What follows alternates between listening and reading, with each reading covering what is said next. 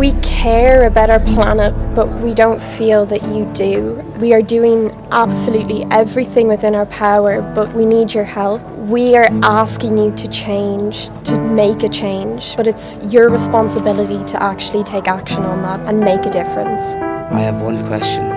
Do you really love your son, your daughter, your granddaughter, your grandson? If the answer is yes, prove it. If not for yourselves, then please do it for them. This planet is so amazing and extraordinary. You know, I haven't seen a lot of it, so I want to have time to see it. If they keep going at the rate they're going, I won't see the same world as older generations have seen. I'd like to see like some of the extraordinary things that go on. This can be changed. We must act fast to save the world and make it last. We turn to you. We ask for help.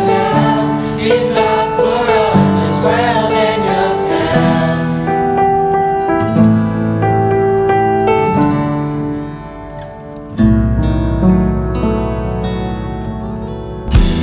Climate change and global warming are everyone's problem. However, how they affect everyone on this planet is different. Climate change and global warming affects people in the global south a lot more than us in the global north, and yet the causes of these and related issues are located in the global north. You always seem to find the money for war. Each second, €41,183 is spent on war globally. Imagine if the amount of money spent on war could be put towards climate change. How much could we achieve? The money to solve these issues is there. The knowledge is there. Now we just need you to have the will to make the right decision. How much is wasted in richer countries, when at the same time there's so much hunger in the poorer countries?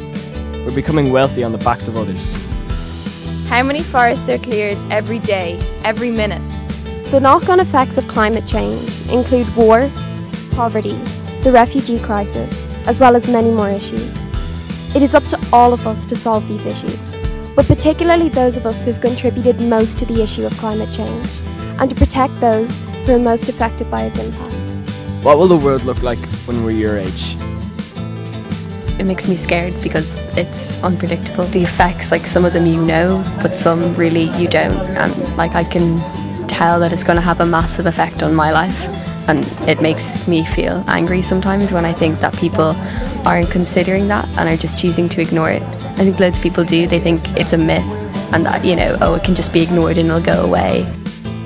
It's everyone's planet, not theirs. We need to share, and we have borrowed it from our future generations, and to take experiences away from people isn't fair for your own selfishness. So they need to stop and think and just consider what exactly they're doing and how it will affect them and affect their grandchildren. We need to stop global warming. It's urgent and the stakes have never been higher.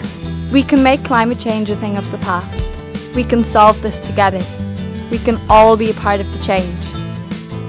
We will do our bit as you do your bit. We need you to make a good decision on this. If not you, who? If not now, when? This can be changed. We must act fast to save the world and make it last. We turn to you. We ask for help. If not for others, well then yourselves.